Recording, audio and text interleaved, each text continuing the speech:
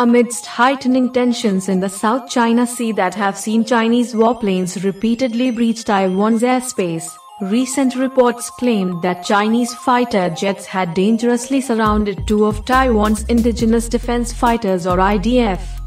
However, the Taiwan Air Force Command Headquarters refuted these reports and clarified that they had only detected and closely monitored a few enemy planes in the island nation's air defense identification zone. The Taiwanese Air Force had issued a press release stating that they had dispatched fighter jets to drive away Chinese planes which had entered their airspace. According to CNA, Beijing has sent 2 H-6 bombers, 12 J-16, 2 J-11, 2 J-10, and 1 Y-8 anti-submarine aircraft near the southwest and northwest of the island nation.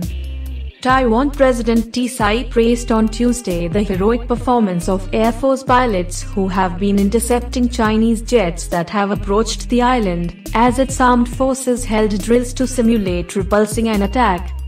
"I have a lot of confidence in you. As soldiers of the Republic of China, how could we let enemies strut around in our own airspace?"